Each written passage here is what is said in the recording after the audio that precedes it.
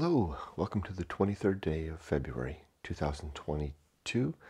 My name is Kurt, and this is the Good Life Meditation, an exercise that I perform every morning, first thing after I get up, to recount my life objectives and principles, and to see how I did applying those to yesterday's challenges and how I slept last night, and to prepare for the coming day. First, last night and yesterday. Pardon me. This old body of mine creaks and groans like an old house. Goodness gracious world. I slept pretty good. I think it shows in my face. It really makes a difference whether I get that last hour of sleep or not. I'm definitely not a person that can do without a proper night's sleep. I did wake up, but it was a real in and out, dreamy type of a thing. It's funny because I did get some bad news yesterday for work, and I have to break the bad news today. So you'd think that I would have been up, at 3, but I wasn't. So I feel pretty good. Yesterday was that was a rough day for both Yumiko and I. She has the downstairs and I have the upstairs here at our home, for our home office.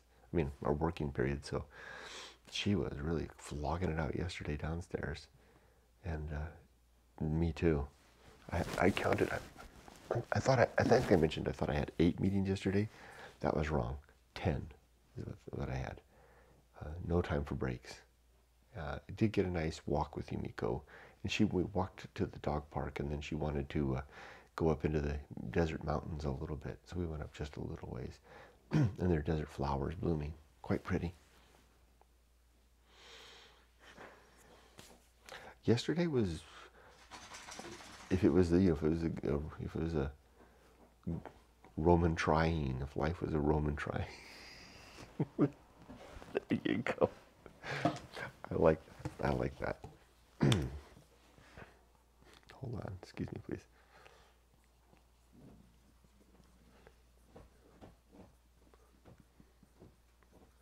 A Roman galley ship, war galley. And I was a galley slave.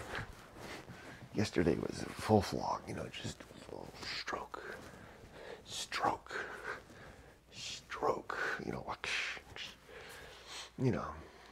thank you, sir, may I have another? That's what it was like yesterday. No wonder Yumiko and I are just increasingly, during our lunchtime walk together, we walk to the park, and we increasingly talk about our fantasy of retirement, and there's a calculator I can go and, look at my pension, plug in dates. And when I'm having a really bad day, I plug in dates that are more sooner than later. And tell her, well, if we retire this date, then we can do this, that, and the other thing. I guess it's a sign that we really are getting near the end of our working lives, or at least our tolerance of it. First world dilemma, right? Otherwise, nothing to report yesterday. It was just a hard day at work. Today will be another good day, not like yesterday, though. Today will be another solid day, although I do have that bad news to report. And I have a touchy meeting to attend. More noises from noises from the creaking ship. Okay, let's do the good life.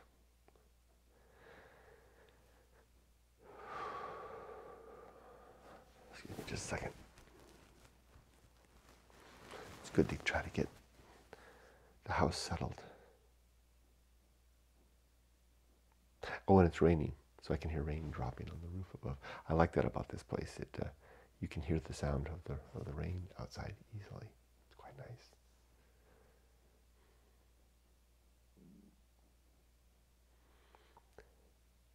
I want to make sure that I'm always prepared to not be here by having all my affairs in order, all my relationships in order, and my life work in as settled a state as possible.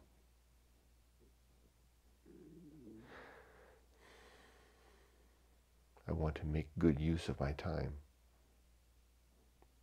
so that my days are worthwhile, even though that worth may be a relative thing, no absolute sense, never really done. Yet, I feel like things are done.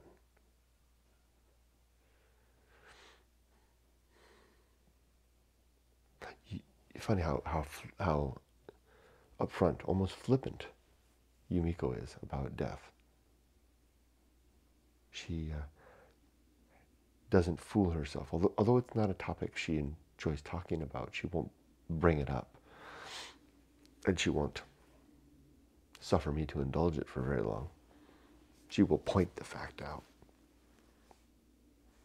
as she did yesterday when we were talking during dinner. So, in the spirit of her wisdom, I want to make good use of time so that there's no longing backward glance when I slip away, if there's enough moments for me to realize that I'm slipping away.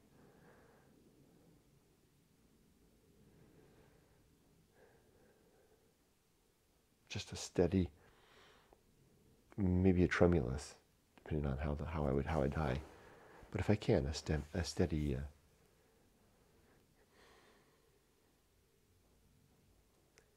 peace-conveying glance into the eyes of my loved ones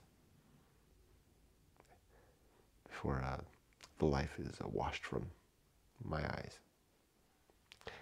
That's the state that I want to live in at all times, by virtue of taking the day seriously, having things in order, and living a deliberate life.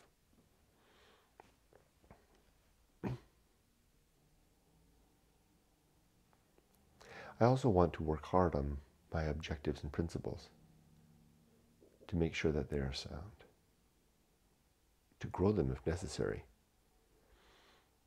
and to cull them when I find that they are fraud.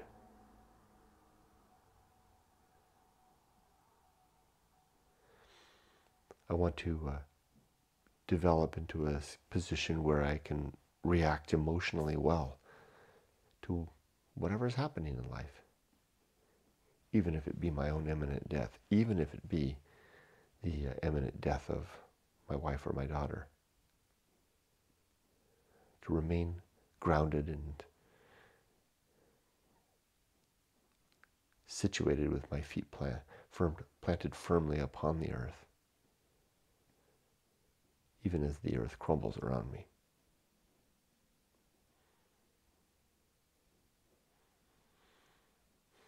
I want to find a way to make my passage through life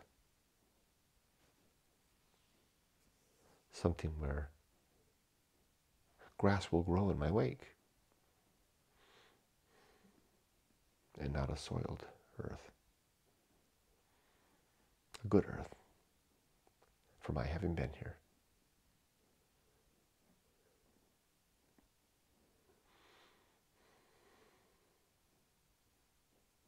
And to remember my limits and to recognize my opportunities.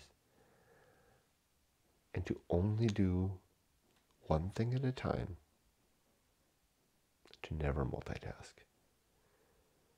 And whatever it is that I'm doing, to do it slowly, deliberately, thinking and enunciating each word and syllable as I go. There's no hurry.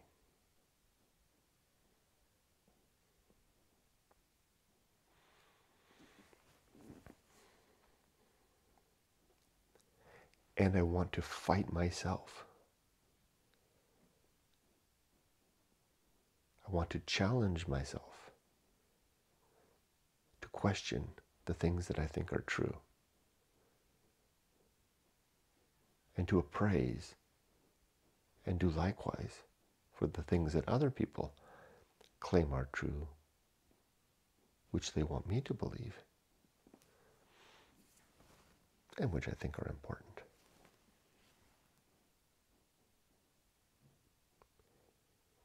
And to be a man of reason, of honesty, of objectivity, and always a skeptic for the important stuff.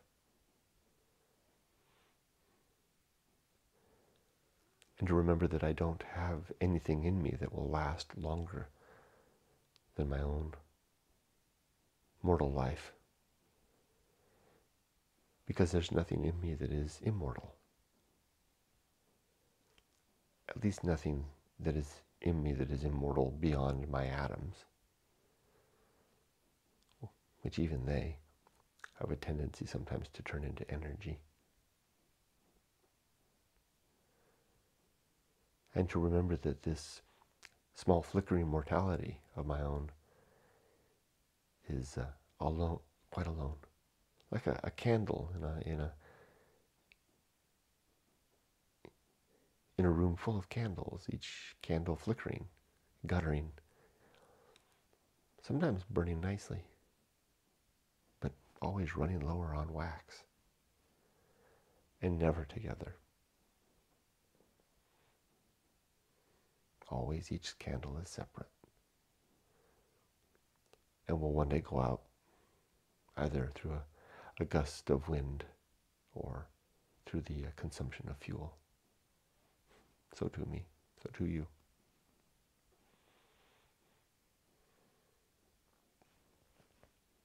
And to remember that all of the concepts of good and evil and right and wrong that I hold in my mind extend no further than my mind. They're preferences, just like my preference for the color blue. So too my preference for justice and virtue, where the particulars are laid out in my mind based on my experience and my sense of order and reason. These things do not exist outside me, nor do they exist outside of you. But they become stronger when you and I discuss them and agree. And they're even strengthened away when we disagree, because that sows doubt, which is a good thing if we're dealing with important stuff.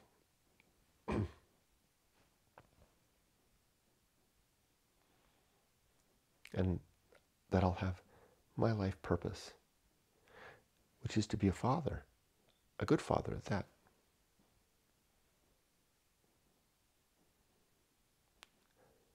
To be a virtuous human being, where virtue is defined as cultivating the improvement of the well-being of creatures, particularly thinking creatures, where well-being may ultimately be defined down to the happiness of them, where that happiness does not come at the undue expense of others. I like the way that's rounding out.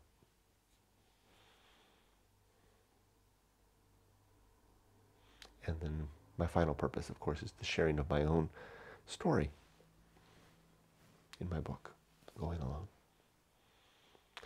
Available on Amazon or at goingalone.org.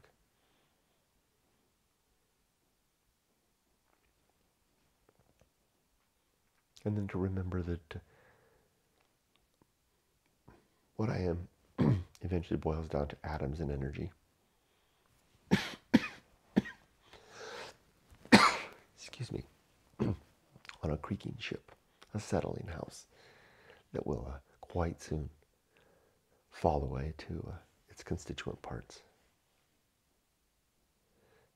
But while I am what I am, I have a particular nature, as everything does, animate or inanimate, you and me.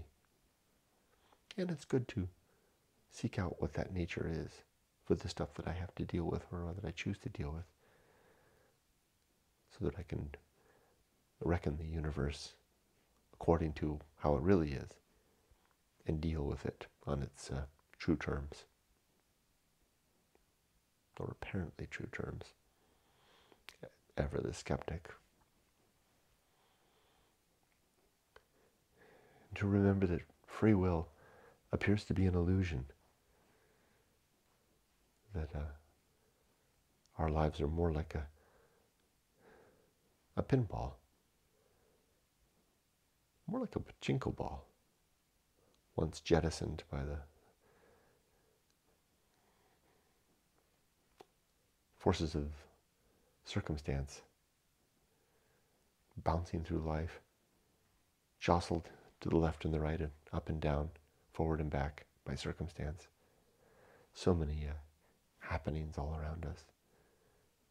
None of them really are of our authorship. Even when they seem like they're the authorship of others, they in turn have their own feign authors that eventually come back to nothing more than energy and entropy. So I'm thinking I'm making these decisions, when in fact I would have I would never make the same decision differently should the universe rewind and repeat. So they're not my own. Although I will take a deep breath and ascribe responsibility to my decisions nonetheless, even though I acknowledge they're not my own. Because how else can I live better than to play along?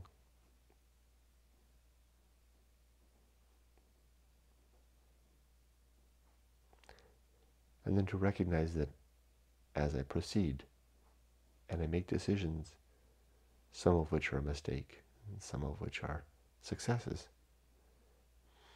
I'll remember those things to the best of my ability and then be strong in the application of better decisions in the future and the avoidance of the mistakes I've already made. This I will call maturity.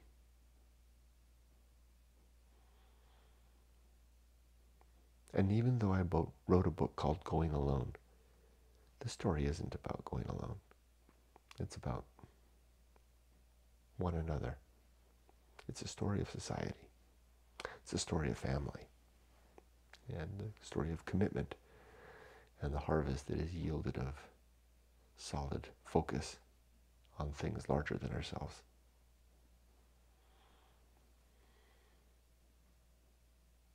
And I'll work to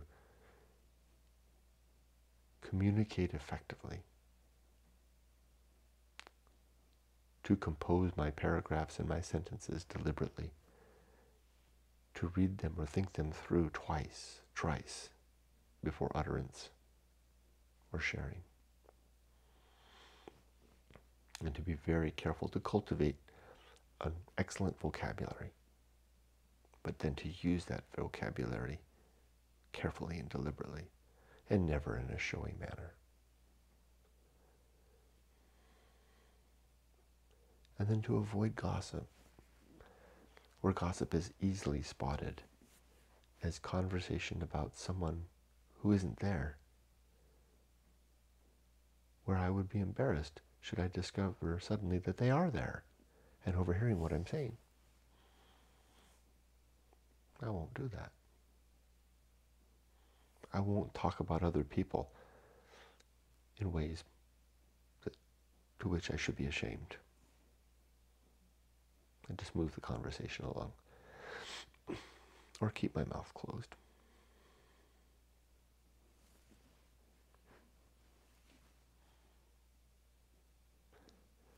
To live a life of temperance, of deliberate and controlled consumption. Fewer bites than I might want, fewer sips, a little less overtime, a little less play, a little more sleep, within reason, but not too much. Forming for myself a simple life, a life where there is some suffering as I deny myself what I want, and a life where I can recognize what is outside of my control and bear that well.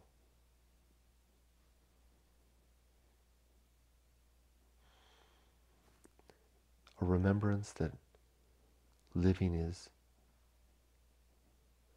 some measure of horror. That to every one of our lives there is some horror in the worst means possible that seems to come. Some might be quite blessed not to perceive it or to experience it, and to be snuffed out suddenly and to not even experience the horror of a slow death. But to a lot of us, life is a true horror show. And not just us, our pets too, and the animals that we consume, and the creatures out there in the night, in the day, in the wilderness, living their own lives. The horror is there too. And then the horror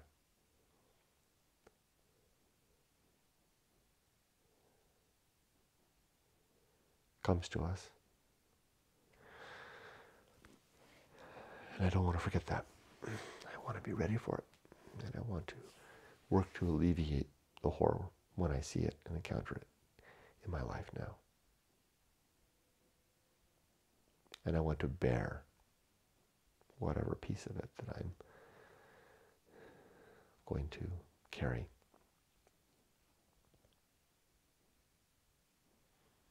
I'll bear other things too. I will bear my responsibilities, namely my responsibility to my family, to work hard at a job that I don't always like,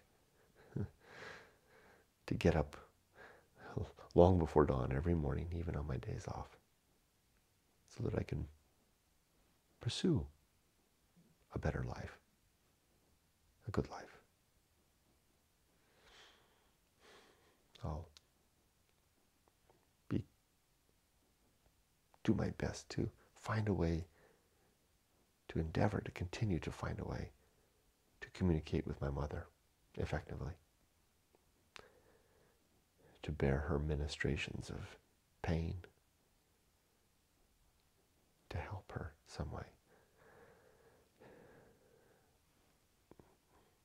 to ease her own pain, while not seeking to execute any sort of retribution or reaction, even to what she does. I'll bear that too.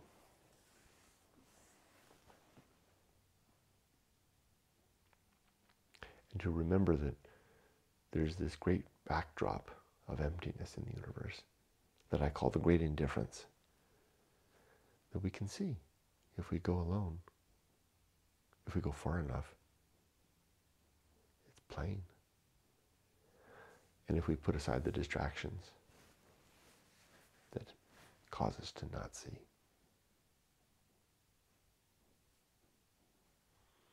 And to be content where I am now, doing what I'm doing now, and being who I am right now.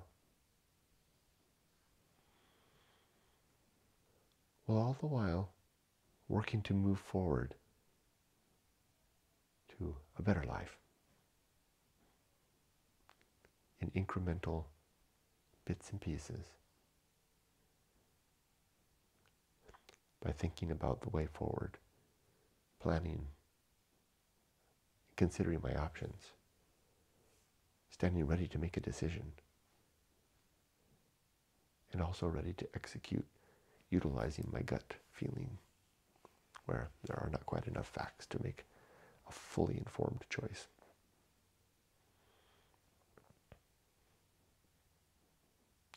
And to remember to seek after the deeper challenge of life, if we're so compelled to do so. Some don't seem to be. That deeper challenge being discovering about ourselves, and then living according or in better accord with our nature. While all the while also seeking after the more readily apprehended and pursued challenges of education, career, family, home, security.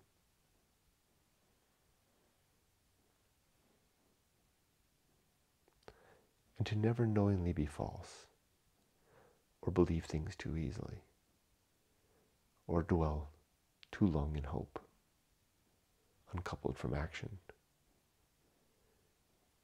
and to always distrust faith and authority and dogma. So too superstition, and to never gossip again.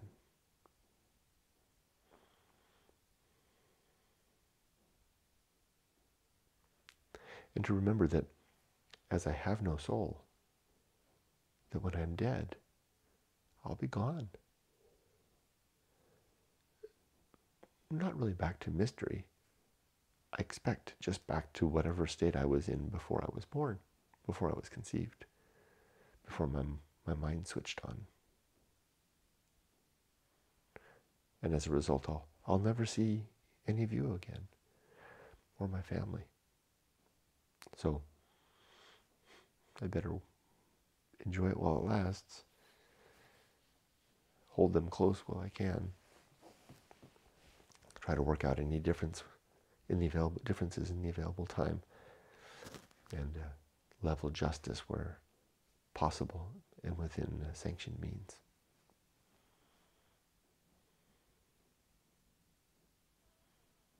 And I'm glad that I had my great life adventure, and that it continues to unfold. And I recommend that path to others, to start especially young, in the 20s or sooner.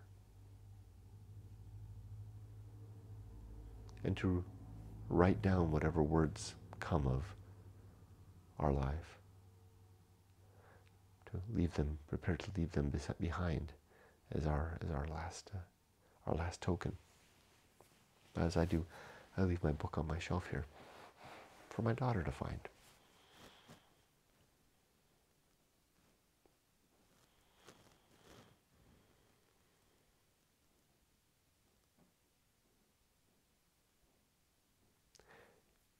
And to remember that though I strive for the bullseye, I typically miss.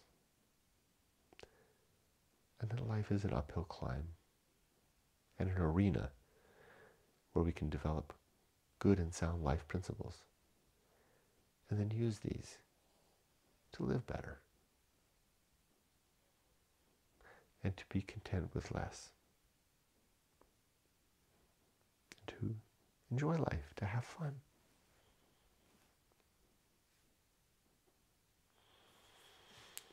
Well, there's my good life meditation for today. I think I'll sign off now, but not before I think about the coming day. I have a feeling that today's going to be a really good day. Just all the little bits seem to be well positioned for that. I'm going to take the day very slowly and deliberately, and I'm definitely going to take my breaks. I might combine my 2 breaks into one and do a nice 30-minute yoga session over there on the floor. I've got a perfect spot to do it. And I'll continue, after work, I'll continue reading in Aristotle. I'm almost finished with the book on politics, the best one of the 4 that I've read of his. One to remember. And then I'll enjoy a nice walk with my wife at lunchtime, and a nice dinner with my family afterwards.